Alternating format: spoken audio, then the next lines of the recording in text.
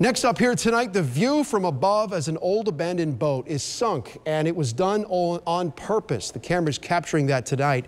And all new here, Windy Lane taking you under the Gulf, where this shipwreck is now a brand new home for sea life. Sinking a ship. Well, I'd love to do it with dynamite. It would be a lot of fun. Takes a lot of work. Engine has been removed, transmission, all grease, all oil, all wires. For 2 years, the Hernando County Port Authority, Aquatics Division, and volunteers have been preparing this boat for this.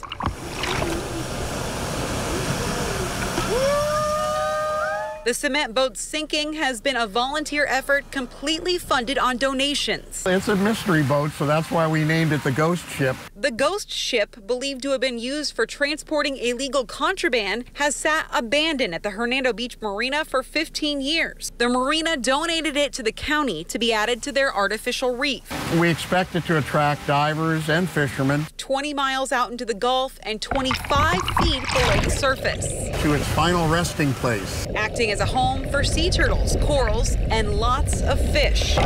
A pump is used to fill the boat with water. If you can imagine being in a bathtub and pulling the drain plug. And 2 years of preparation leading up to this one moment.